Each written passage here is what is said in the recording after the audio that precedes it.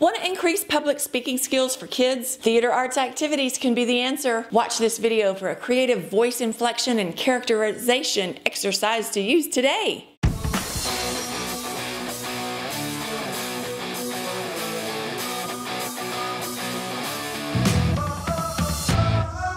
For the best creative activities for your classroom, subscribe to my channel and hit the bell to be notified when I post a new video every Tuesday. Now, if you can't figure out how to increase public speaking skills for your kids, by the end of this video, you'll have a fun, creative voice projection and inflection exercise to use today. This is a proven successful activity that I've used for the past 11 years on elementary campuses with over 3,000 learners.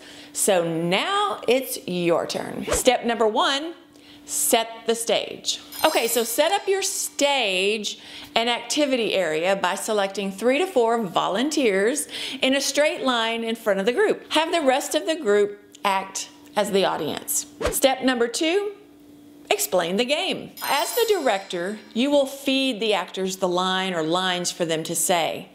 For example, I am the smartest person in the room.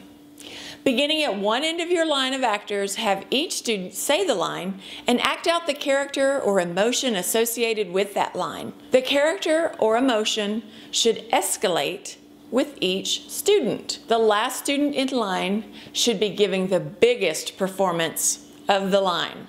Biggest in voice projection, biggest in actions. Allow your students and encourage them to take risks here and see how big and bold they can get. Okay, but one caveat. Make sure that your students aren't screaming at the end. Big projected voices doesn't mean screaming. Okay, is this making sense so far? Do you have some voice projection and inflection activities that you've used before? Comment below with your best suggestion. I'd love to hear your ideas and share them with everyone. On to step 3, play the game. Now that you've set up the stage and explained the game, it's time to play. Take a look. I want the candy. I want it so bad.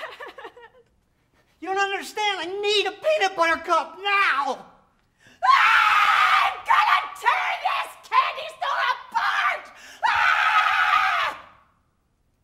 I am so sad. I'm just really, really sad. Why? Why? Why?